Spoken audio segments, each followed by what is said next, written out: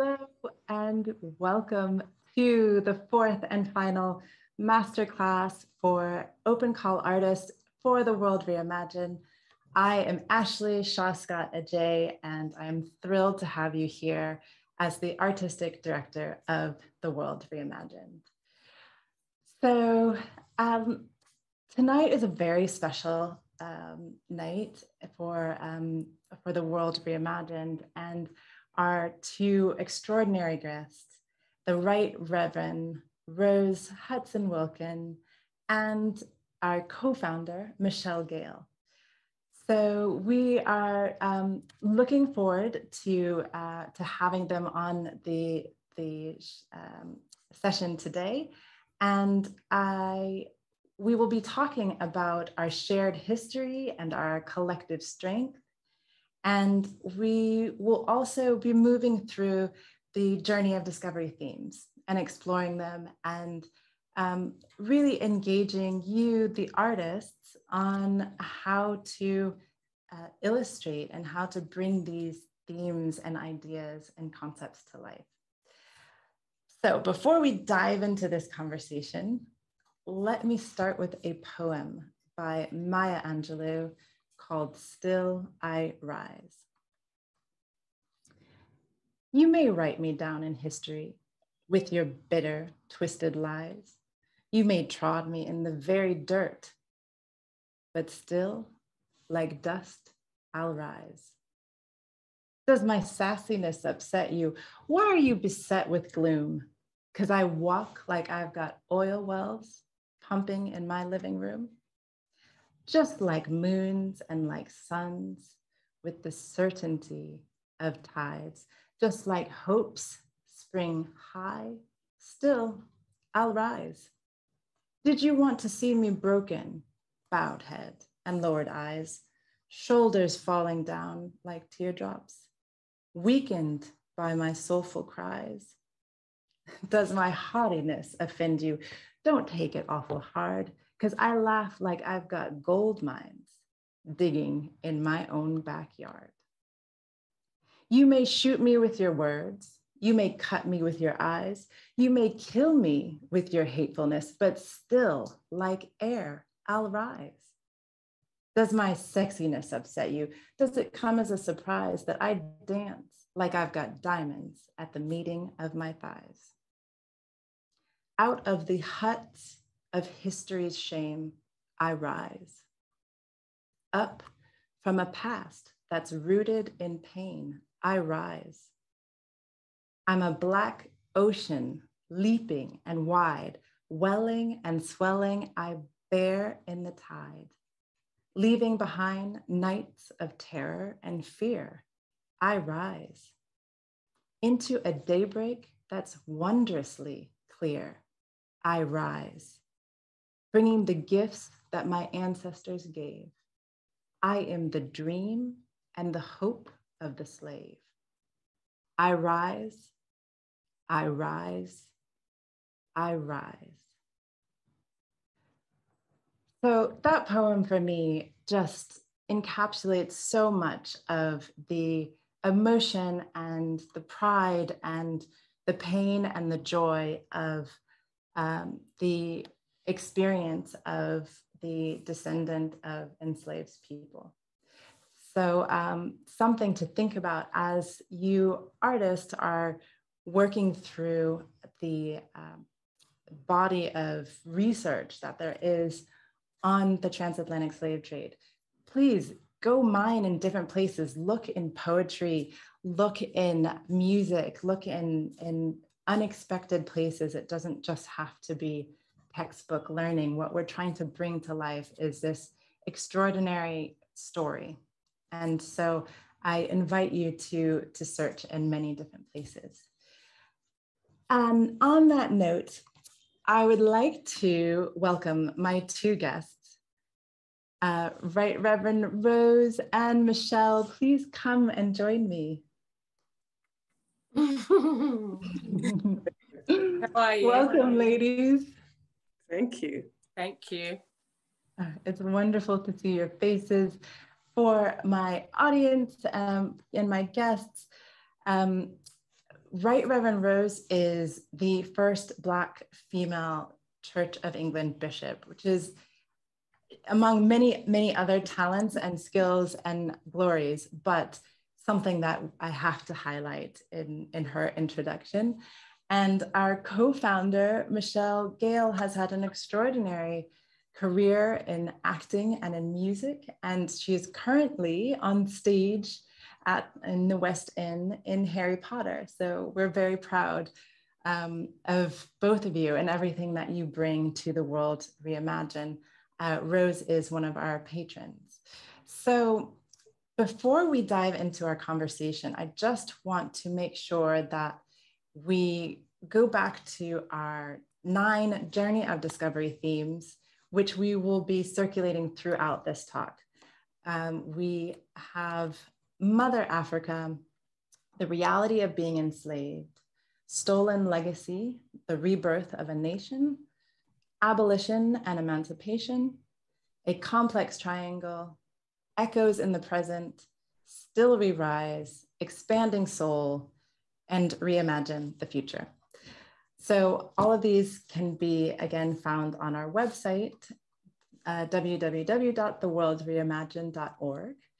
And as we go through this discussion now, audience members, please go to the Q&A tab at the bottom of your screen and send in your questions. We will have a Q&A towards the end of our conversation. So we'd love to hear from you. And we are here to share our personal stories using the framework of the Journey of Discovery.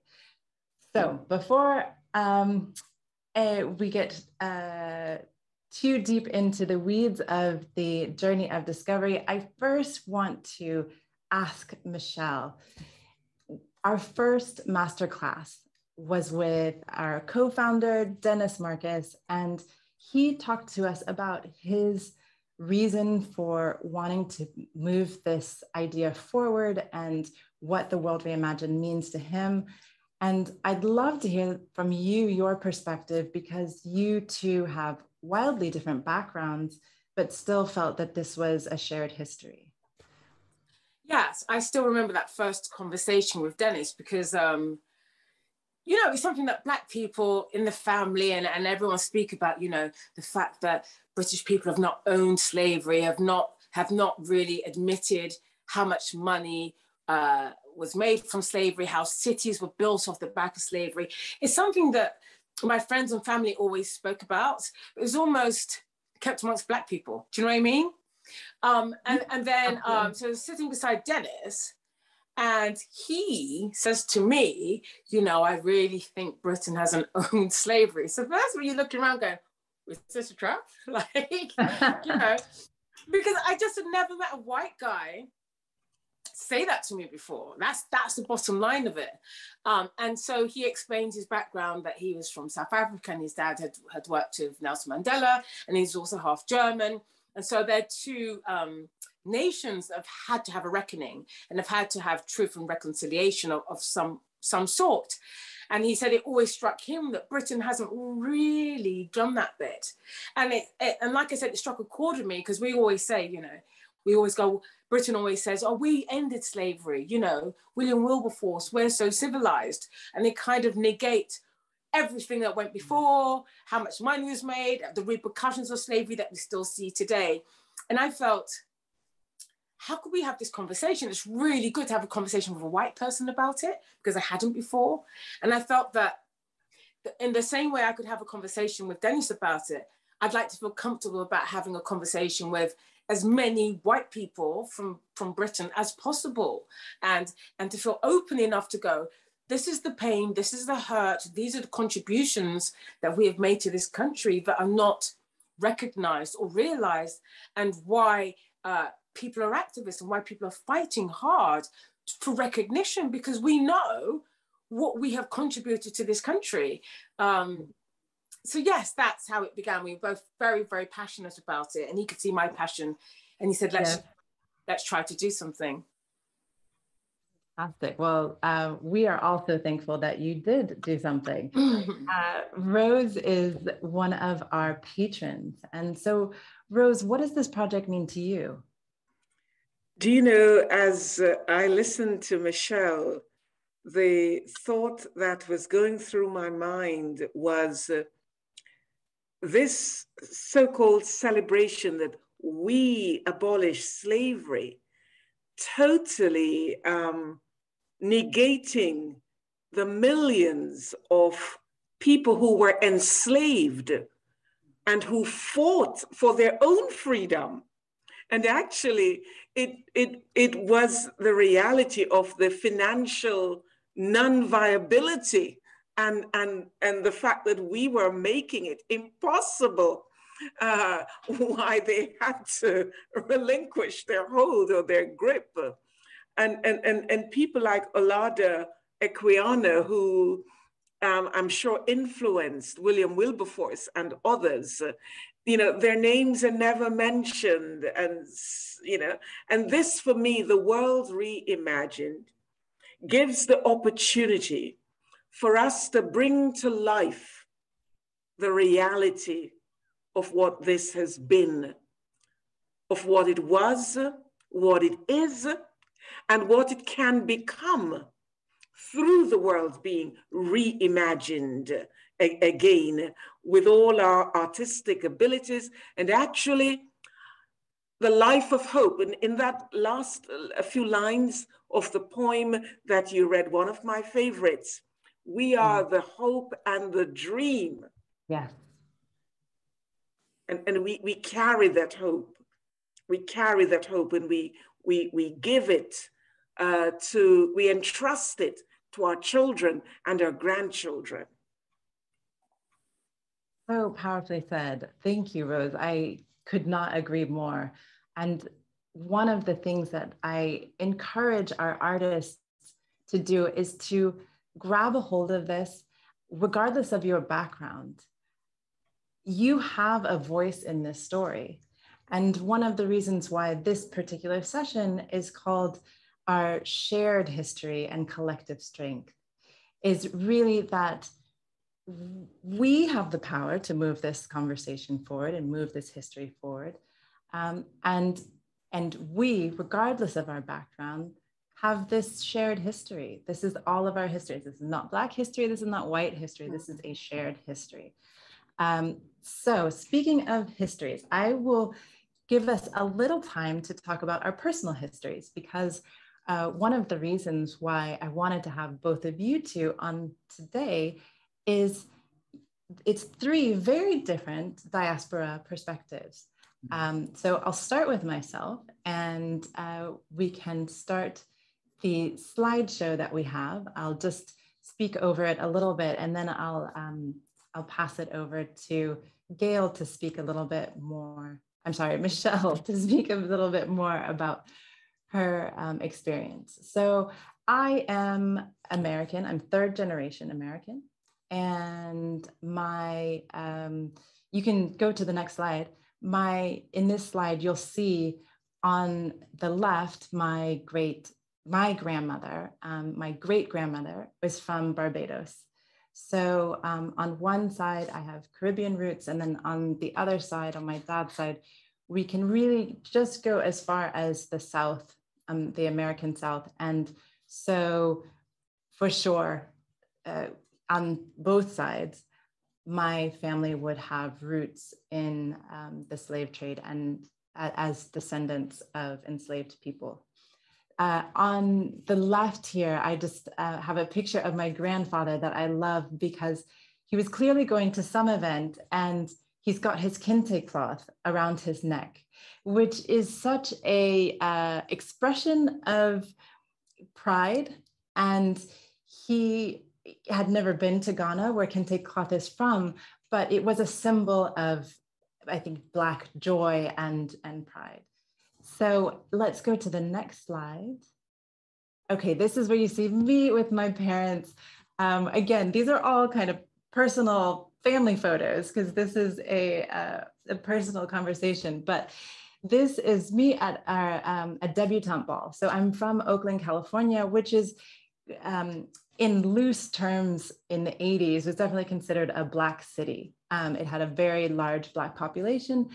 And so there were many programs and events for young Black people. This was a debutante ball, and it was all for young Black women. And it was our coming of age and a kind of old tradition that's traditionally associated with white Southern belles. And here, this is a West Coast, very modern version with young Black women. Next slide.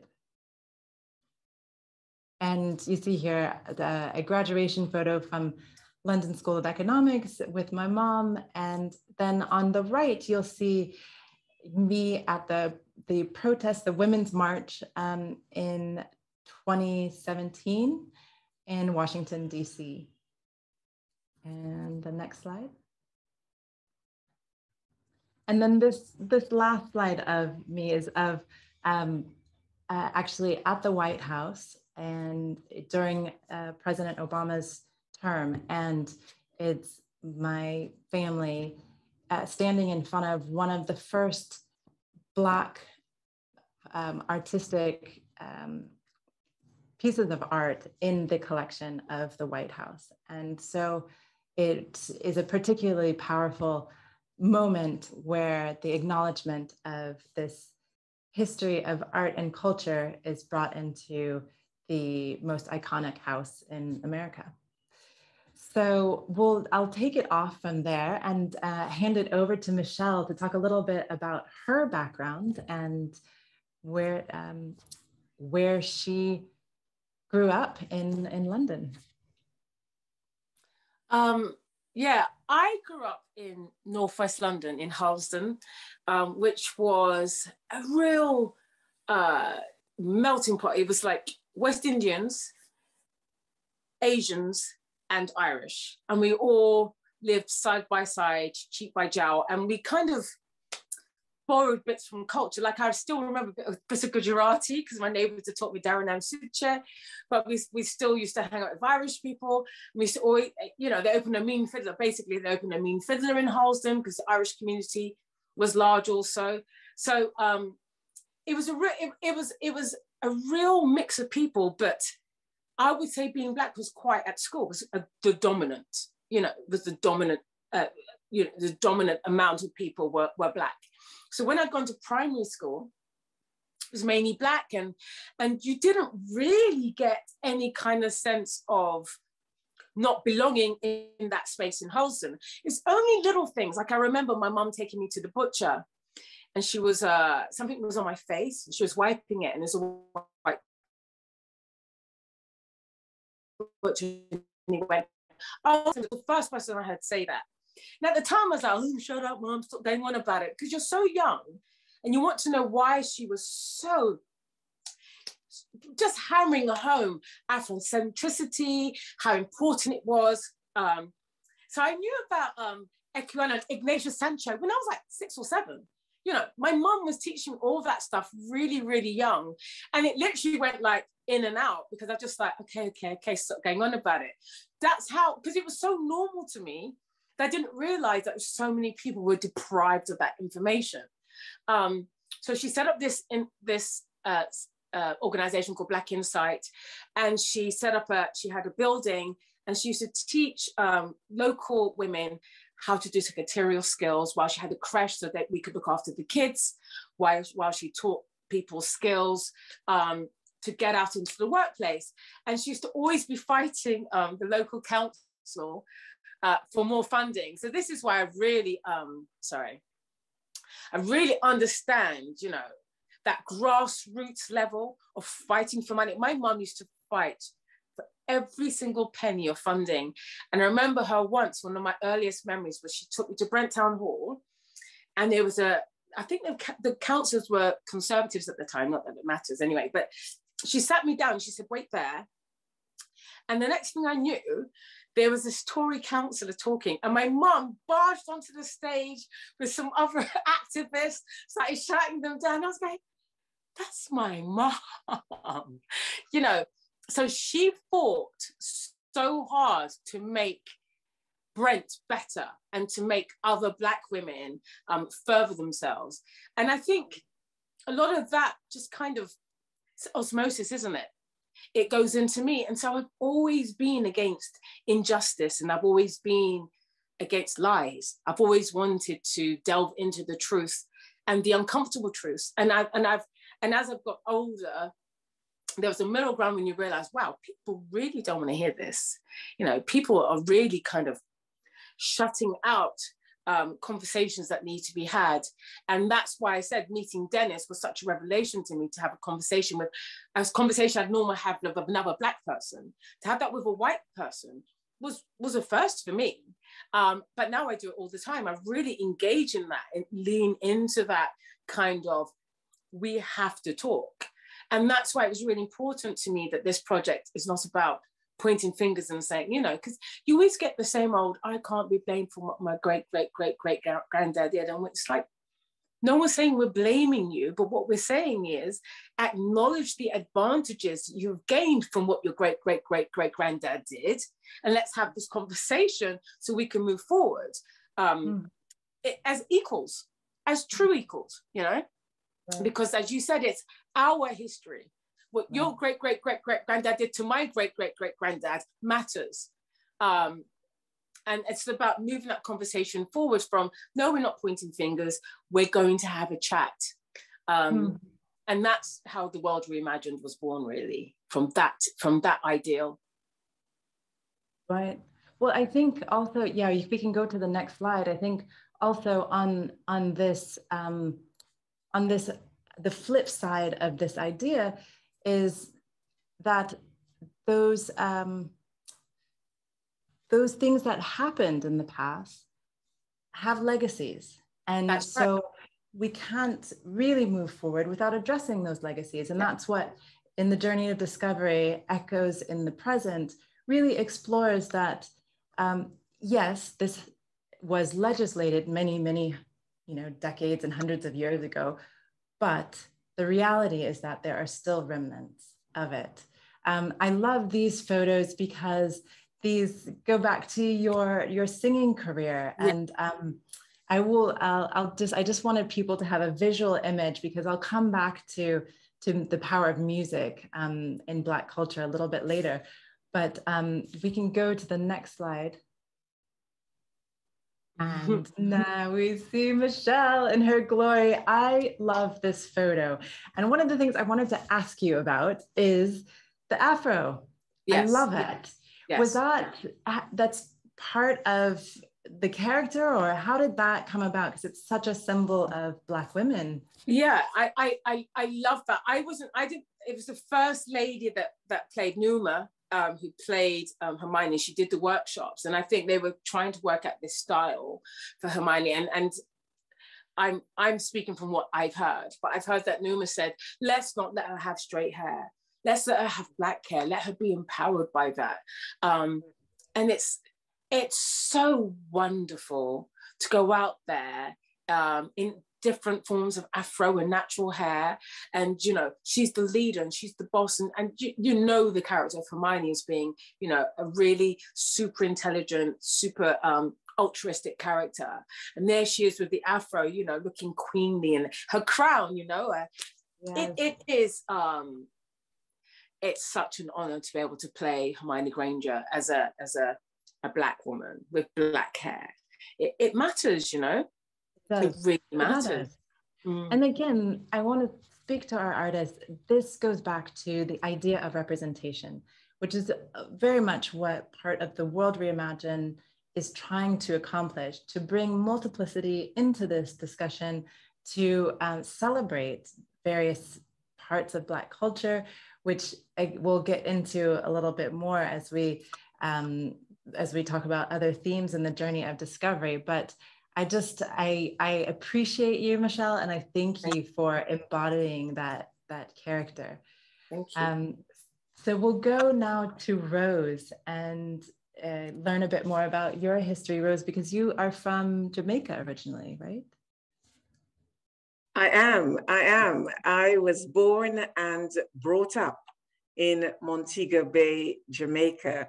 And normally I say, when I introduce myself, that I was lucky to have been born and brought up in Montego Bay, Jamaica, because growing up there as a child, I could see images of myself in all walks of life.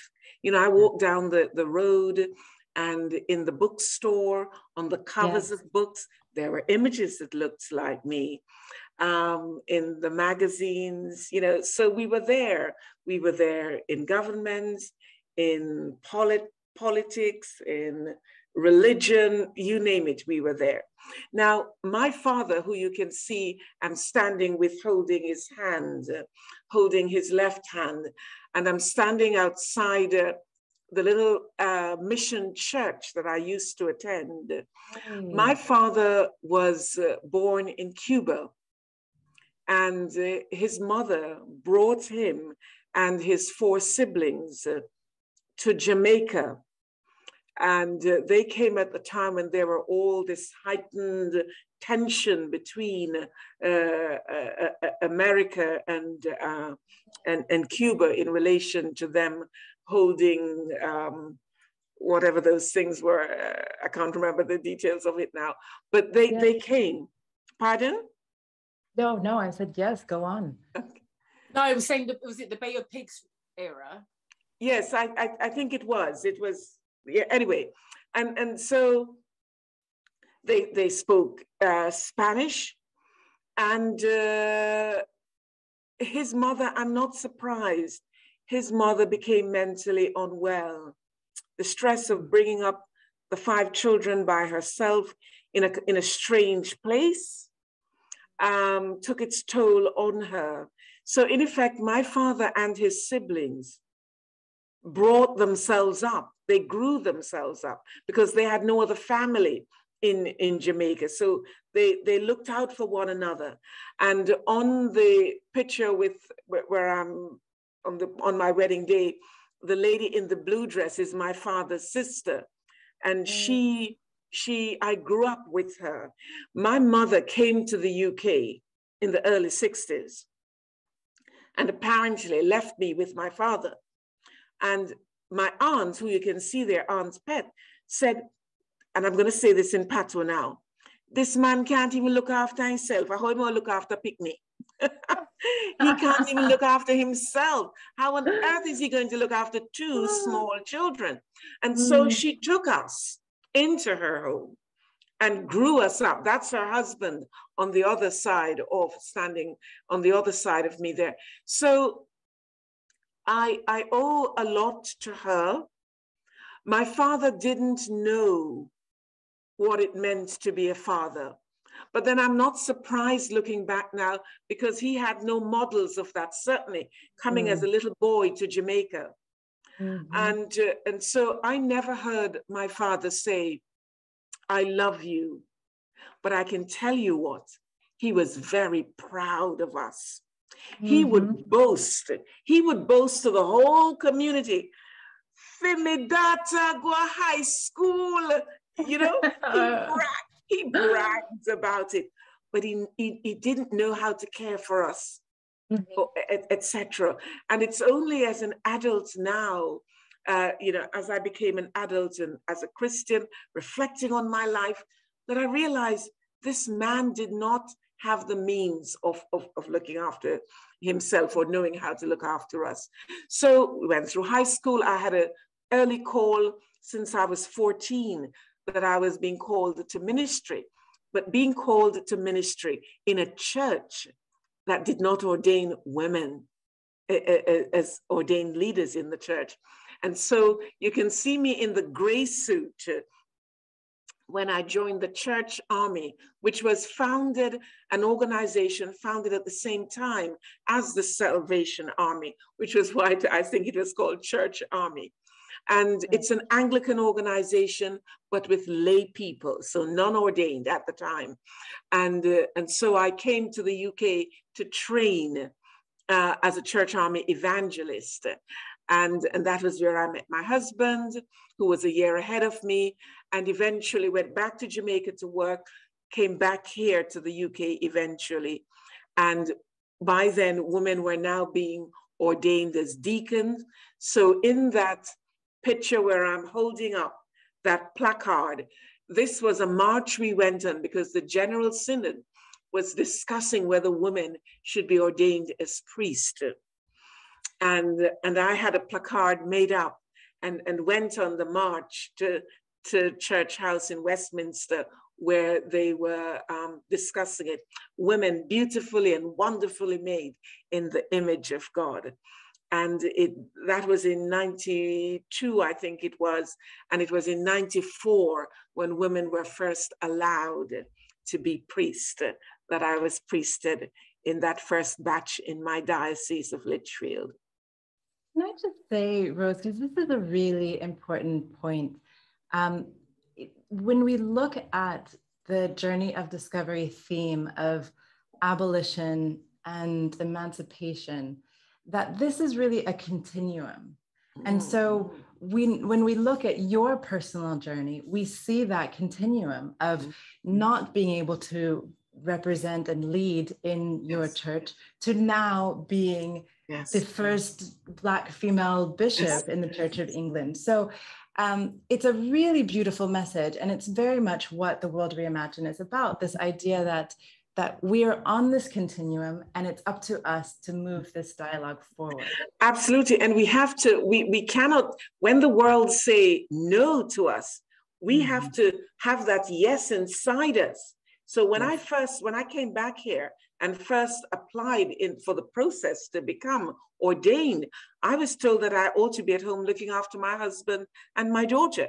And I remembered at the time saying to them, my husband is perfectly capable of looking after himself, So we have to persist and keep going. We have to stay resilient. It is very costly,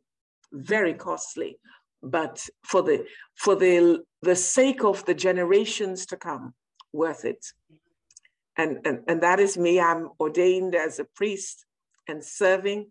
And I had visited Ghana by then, and hence I can say,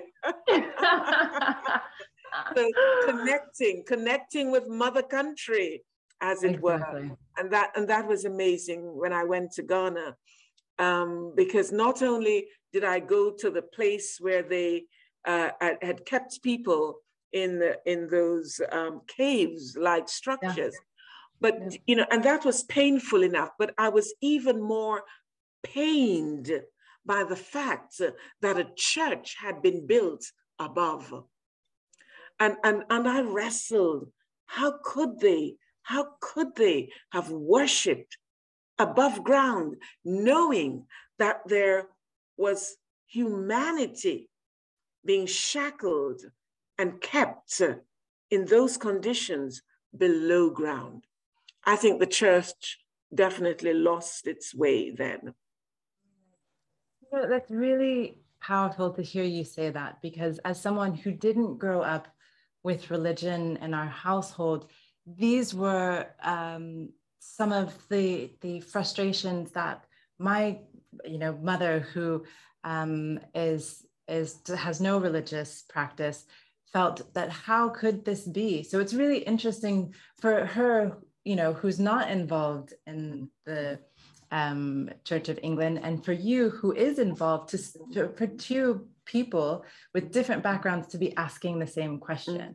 And again, that ties us back to our shared history, our collective strength to question what is accepted.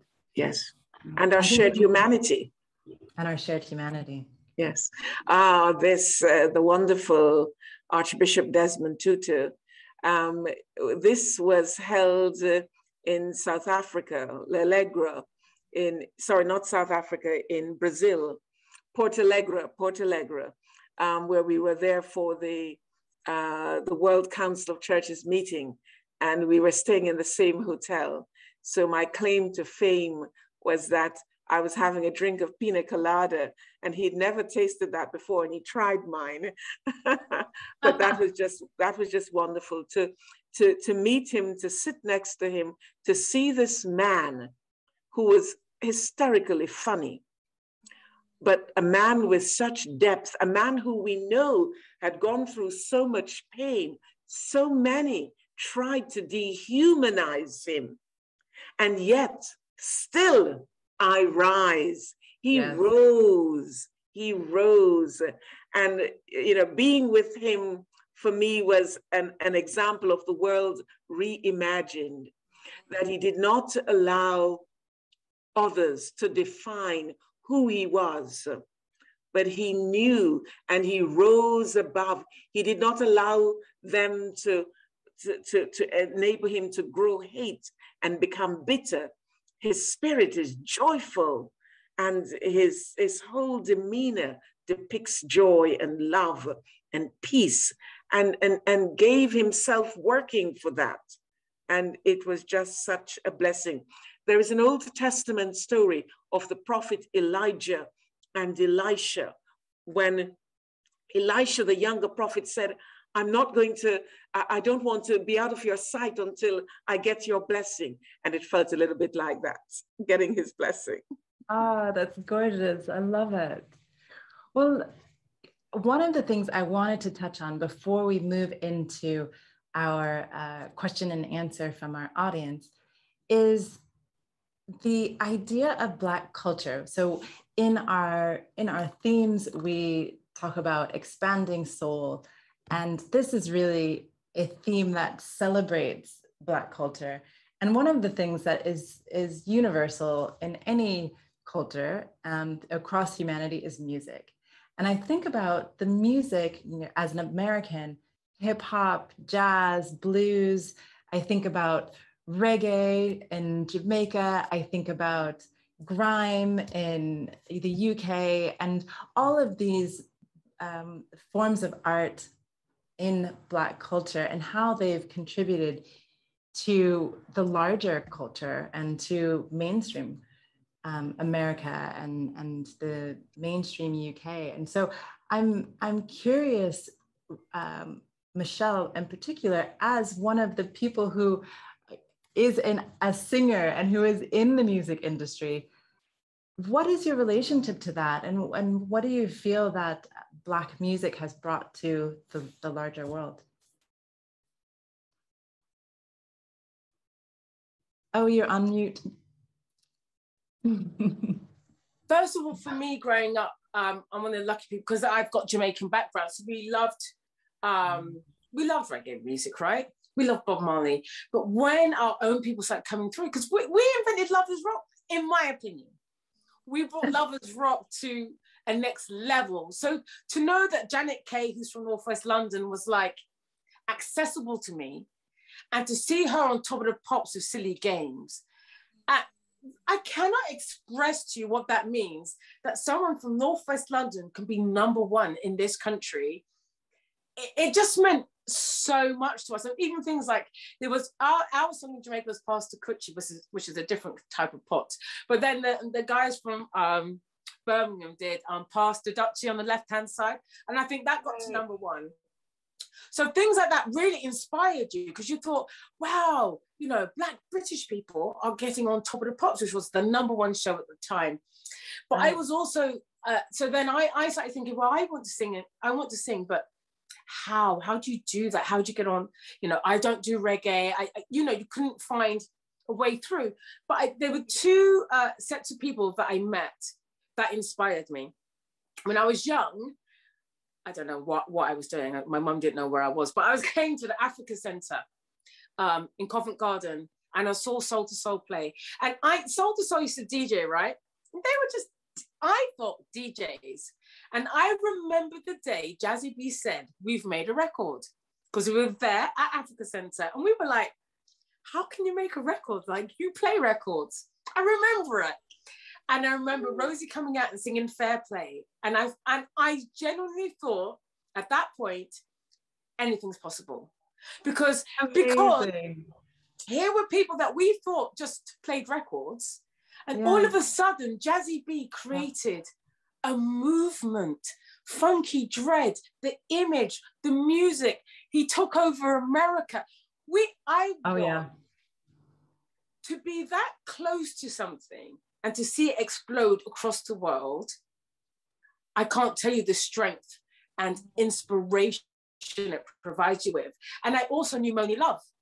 And to see Moni Love go to America, and she did, all of these things, even though I'm not doing rap, even though I'm not a DJ, all of these things make you think it's possible. It's possible, and I've got to keep pushing. And I've always found one of those people who, if someone's doing well, I'm not jealous, I'm inspired. I'm inspired. You know, I dig deep. And these people pave the way. They let you know that you can inherit who you are, the essence of you, and still do well. Jazzy B never compromised who he was at any point. He was always the same. I know him now. So he's the same Jazzy B I used to dance to as he is now. He didn't compromise. He just said, move out the way, and this is me. And people lapped it up. And I really learned from that and thought, I'm going to not, probably the biggest talent I probably have is not giving up. But it's because of people like that I don't give up, because I've seen the impossible happen. It's different now because kids see Stormzy and all, but at that point, you just were not seeing, it was always Black Americans. To see people that you knew make it, made you think anything's possible. Again, I love this story because it just goes straight back to the World Reimagined. Representation, artists, I'm so excited for you to bring this representation into the public sphere, into the globes, into your designs, and for another small child or another teenager to come and see it and think, oh, wow, I see myself in this globe, or I see myself in this story, regardless of what their background is.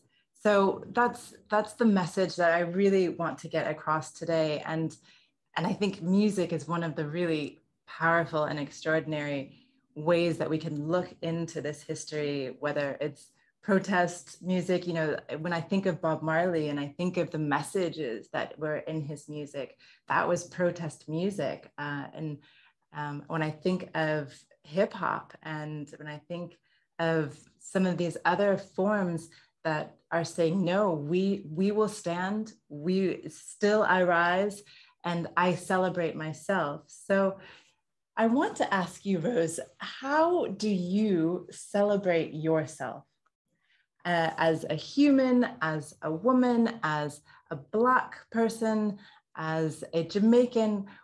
What do you do to celebrate yourself? Interesting question.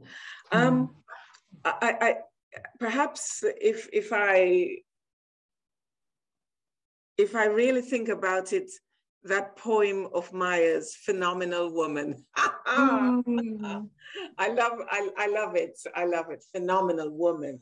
That's who I am. That's what I am. I love it. You know, the sense, I once heard her reciting a poem, No Images. She does not know her beauty. She thinks her brown body has no glory, but if she could dance naked under the palm trees, then she would know. But there are no palm trees on the streets, and dishwater gives back no images. It's a poem by Waring Cooney. And for me, the need for me to celebrate who I am is, I am a child of God. So those who say, I don't want you because you're Black to officiate at my parents' funeral or whatever, you know, I allow myself to feel the hurt of that rejection, but I don't stay there. I rise up from it because I think, Rose, you do a damn good funeral, girl. They are missing out, you know? So this sense, so this sense of, you know, I am a child of God. And as a child of God, then I am of value. And also the fact that because I believe that we are all children of God, irrespective of color, culture, or creed, then it means I'm going to treat you as a person of value and treat with respect. And actually, I expect that as well. So my celebration of myself is a celebration that begins with the fact that I'm a child of God and worthy you know, God brought me into this world. I am worthy. And so I treat others with the same worth. I love the South African Ubuntu. Ubuntu, I am because you are, our interdependence. And the World Reimagined for me is about that celebration, the reality that we belong together.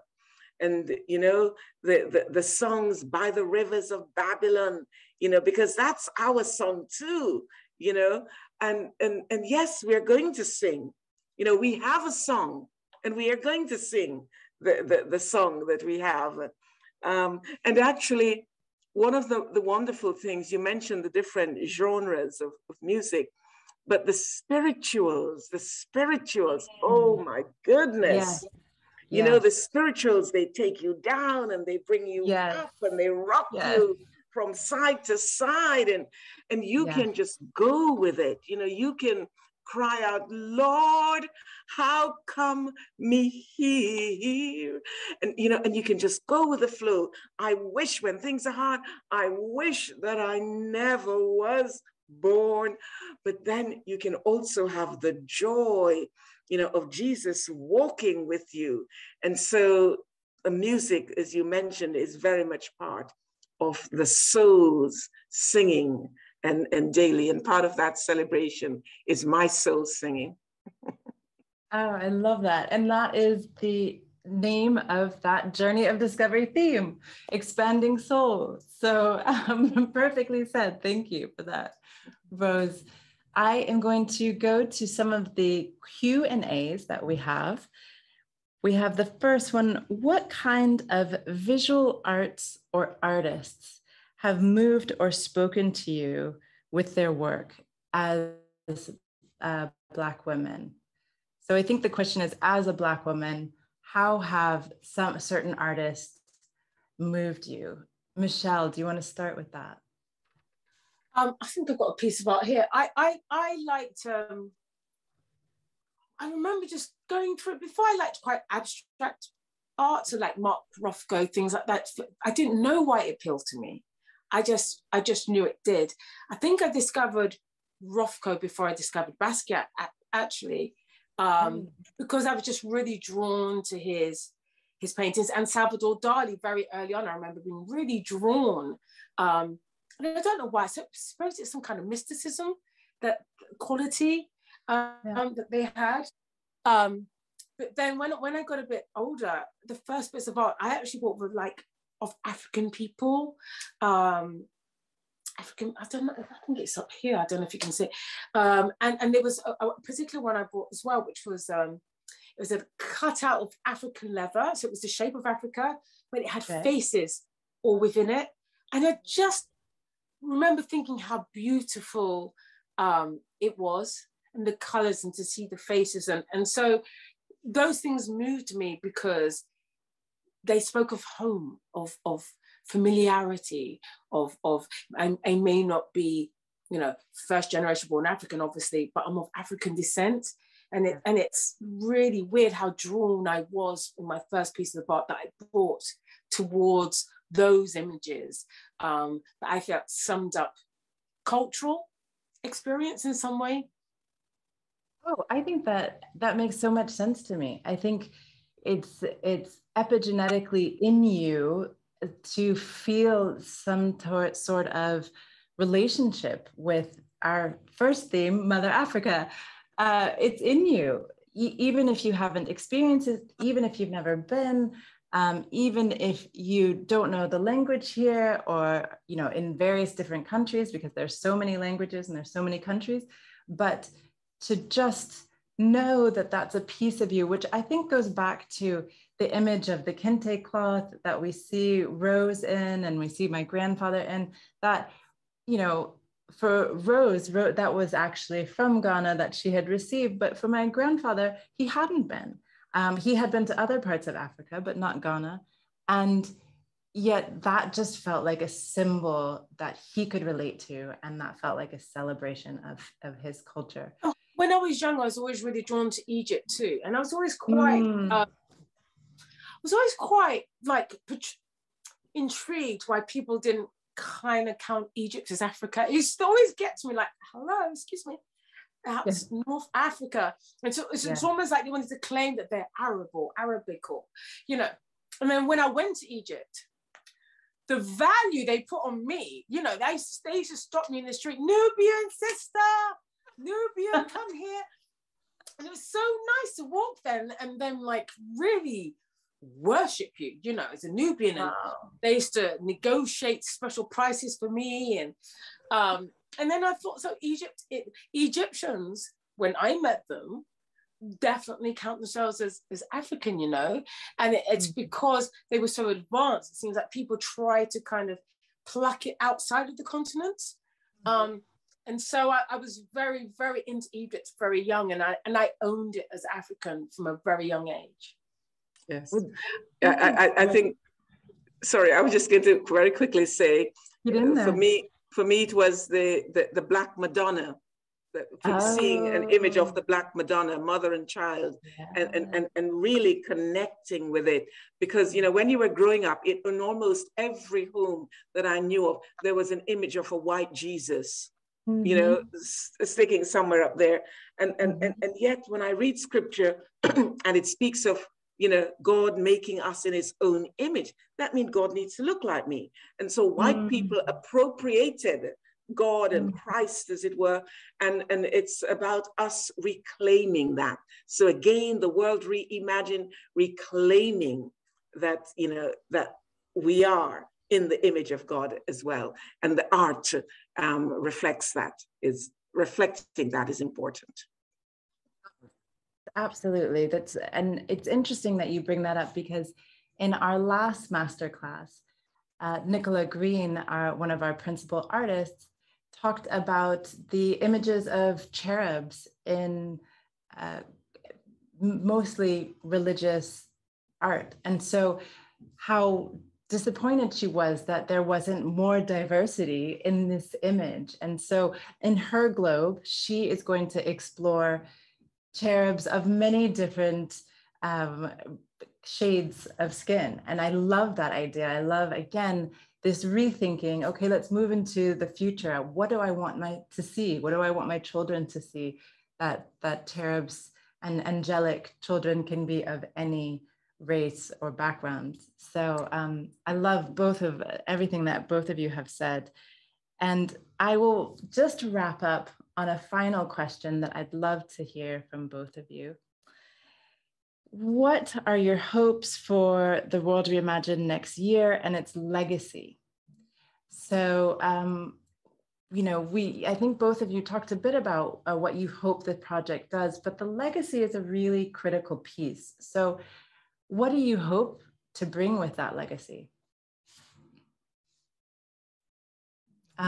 Michelle, do you want to go ahead? Yeah, I'm hoping that it means that we all understand each other and can move forward as a nation who value the contributions that Black people have made to this country. Because it seems like you read today, don't you? Like, you have to earn British citizenship, you know, as if it's some kind of prize that we have to scale some ladder to. It's like, you know, I always say Black people put the great in Great Britain, and we need to own it.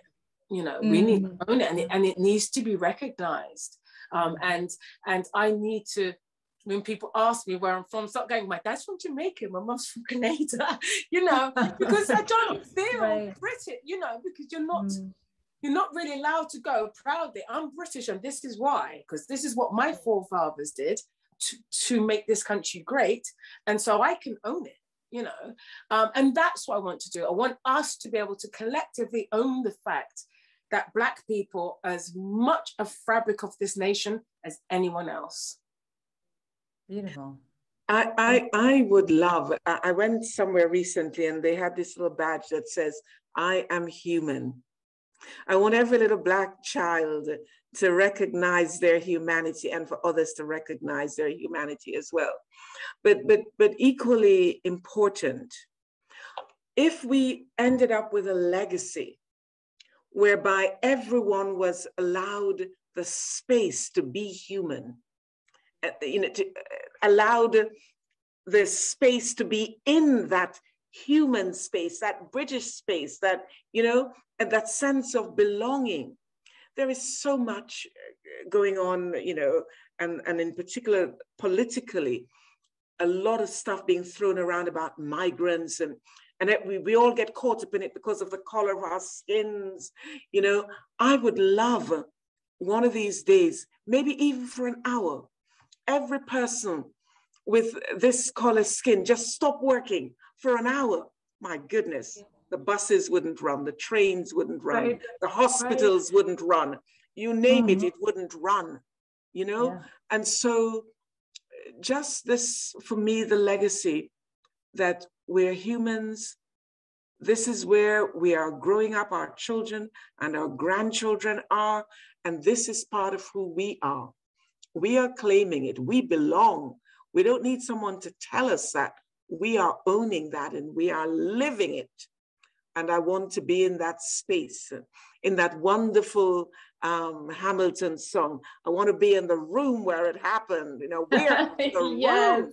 We're in the Yes. room. And I want that, the World Reimagined, to be part of that legacy of us being in the room. Oh, phenomenal. Thank you so much, Rose, Michelle. It has been a joy and an honor to sit here with you today. I want to thank all of our audience members. Thank you for your questions. Thank you for your time. Artists, we are so excited to welcome you into this story, into this dialogue. Please send in your open call submissions before December 31st. We want to represent your view. We want to represent your city. We want to represent what it means to be a part of this history. So send it in. Also, please visit our website, www.theworldreimagined.org. So we have a lot of announcements on the website. We have some job postings, and we would love for you to share that around, as well as sharing the open call. If you're not an artist, but you know an artist or know somebody who has something in them that can relate to this and that they can creatively bring that to life, then please pass it on. Please engage. And lastly, I want to thank the World Reimagined team for all of their help today, putting this event together, and that you can watch this along with our other masterclass videos on our YouTube channel. Thank you so much, everyone. Thank you, Michelle. Thank you, Rose. Thank you. Pleasure. Bye-bye. Thank you. Bye-bye.